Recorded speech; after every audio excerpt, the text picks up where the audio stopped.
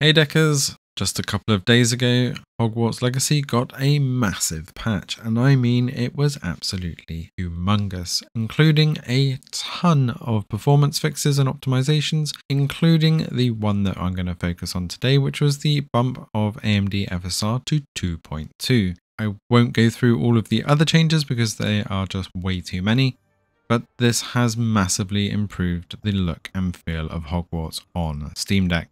For one, if you've seen our previous video, and I will reference it a little bit later, that used the FSR1 balance mode, you can see here, even with the FSR1 quality mode, that drop that we see straight away, and we are still not quite holding 40 frames per second here.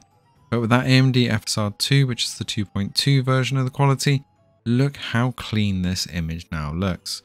Now we do get a little bit of blur on the motion as expected, especially at this resolution, and in Hogsmeade, as expected, we still get big frame dips, but it rarely drops below 30 frames per second, but the micro stutter and the big stutters have gone. This is also the case in Hogwarts.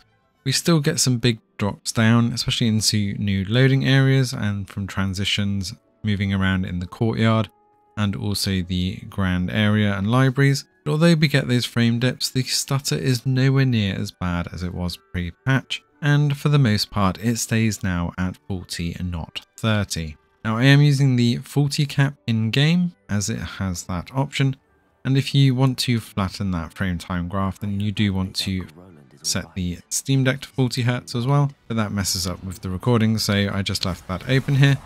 And you can see in combat, this is where it makes the biggest difference. It is so fluid and smooth and looks absolutely fantastic in those combat sections now, and will hold that 40 frames per second pretty much solid. Now if you're thinking that you can't tell much difference from what it was before, to get that 40 frames per second, previously we were running FSR balanced on version 1, and you can see just how good that looked right here. Yes, we were really playing with it, and it did look that blurry, although on the Steam Deck screen it wasn't as bad. Now back to FSR 2.2, and we can see even with the outdoor gameplay at night with loads of effects going off, we get a couple of minor dips under that 40 range, but otherwise it's incredibly smooth and looks absolutely gorgeous.